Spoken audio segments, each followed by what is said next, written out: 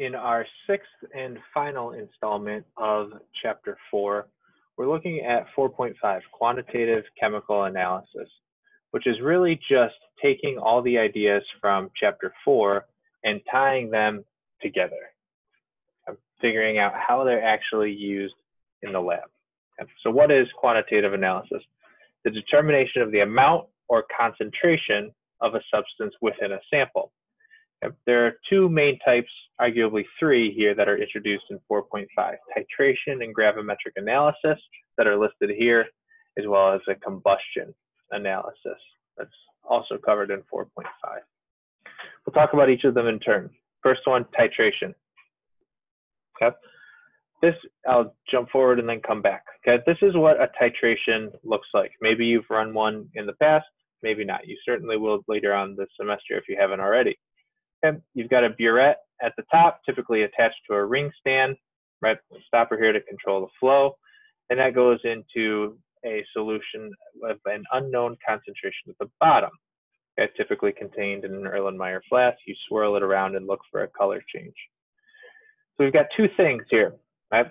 Our titrant, that was the thing on top shown in blue, solution with a known concentration, right? Typically in molarity of one reactant. And that reacts with the analyte, right, which is of an unknown concentration.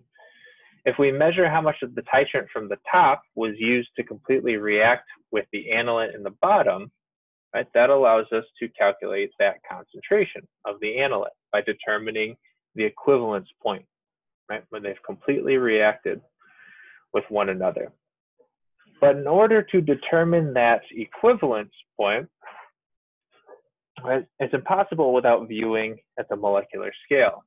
Okay? So what we use is an endpoint provided by an indicator. Okay? The endpoint is when we stop the titration. That's how much volume of the titrant we've actually added to react with the analyte. And what the indicator does, right, is it does something like a color change to tell us when the reaction is over. They fully reacted with one another, right? So it allows us to visually determine that. The most common indicator is phenolphthalein, which changes from colorless to pink or pink to colorless, depending on if you're titrating with an acid or a base. If you're doing a good titration, the difference between the equivalence and the endpoint should be negligible. You're trying to stop it right at the equivalence point. So here in example 4.14, right, we're given an example of how a titration problem might appear, an acid-base titration. Okay? We're given 50 milliliters of aqueous HCl, and that reacted by adding, right, it reached the equivalence, the endpoint, by adding 35.23 milliliters of 0.25 molar sodium hydroxide. We're given the reaction. First thing we do, make sure the reaction is balanced, which it is, right? Check the atoms on each side. And then we're asked to calculate the molarity of the HCl. So what's the approach here? I have to compare moles in stoichiometry as we got from 4.3. So I use the volume, 35.23, and molarity, 0.25, of the sodium hydroxide to find how many moles reacted. Right? That's from chapter 3, a molarity type calculation. Then I use stoichiometry to compare that to number of moles of HCl, which is a 1-to-1 ratio in this situation. And then if I know moles of HCl and 50 milliliters, I can use those two numbers to solve for the molarity of the HCl. So I recommend you pause the video and try that.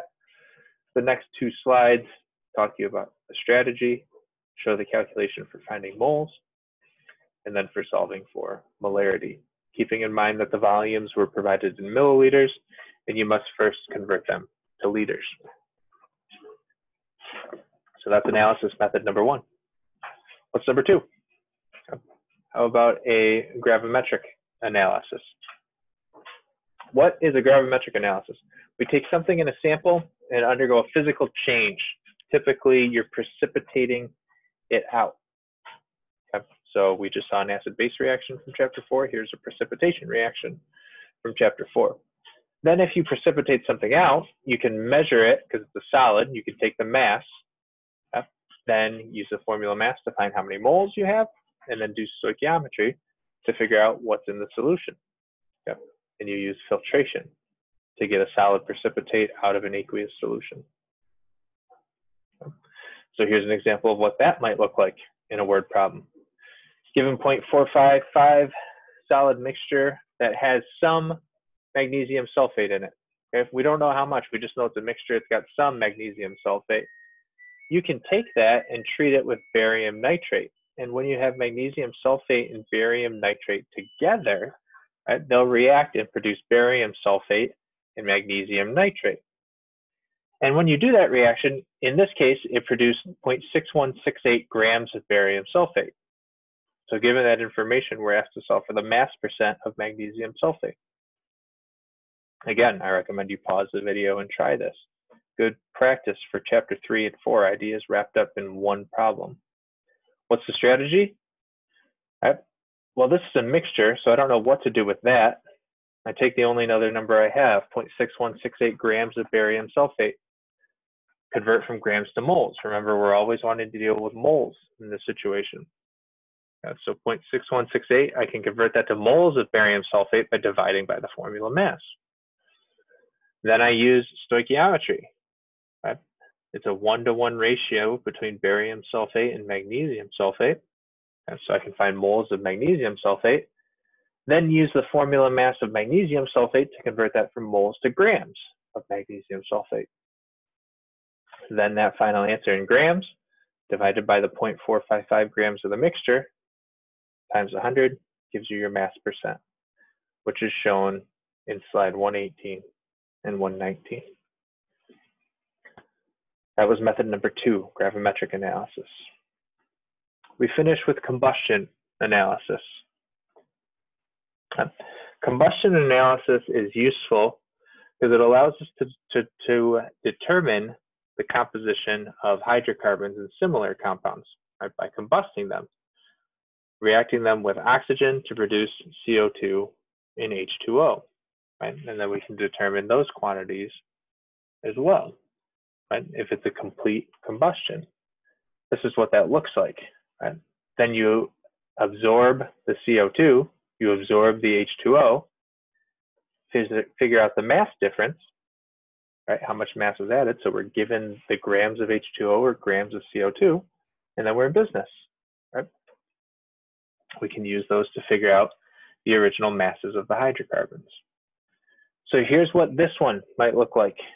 Right? This is a lengthy problem because we're taking it all the way to an empirical formula. Okay? We're given a polymer, right, in a combustion analysis of 0.00126 grams of polyethylene gives us 0.00394 grams of CO2 and 0.00161 grams of H2O. Okay? Figure out the moles of those, CO2 and H2O, using the formula mass, figuring out the simplest ratio of carbon to hydrogen, and then you're given your empirical formula. Okay? Strategy shown on slide 124, answer on 125. Right? Simple molecular formula of CH2. So those are 3 perfect examples that tie together multiple concepts from chapter 3 and chapter 4. There's nothing really new in 4.5. Okay? You're asked to know what a titration is, know what a gravimetric analysis is, know what a combustion analysis is. That only takes about 30 seconds to commit those. The real value in 4.5 is taking the time, working through these examples, making sure you understand where the answers come from, because these word problems, which there's one each for the 3 different methods, show you, right, what that analysis type is, and then multiple concepts being tied together. Stoichiometry from chapter 4, right, and other mole type conversions from chapter 3, and empirical formulas from chapter 3 as well. Make sure you're familiar with those and the rest of the ideas from the chapters overall. To summarize chapter 4, you have balancing by inspection. You have classifying reactions. There's 3 types: acid-base, precipitation, and redox. You have knowing oxidation numbers. You have balancing redox reactions by the half reaction method. Stoichiometry, of which there were just some examples here. Reaction yields, knowing a limiting reactant versus an excess reactant, how to calculate a theoretical yield and a percent yield, and then finally what was covered just in this video. Okay? But know how to do all these different types of examples. This is what will be the focus of your second exam.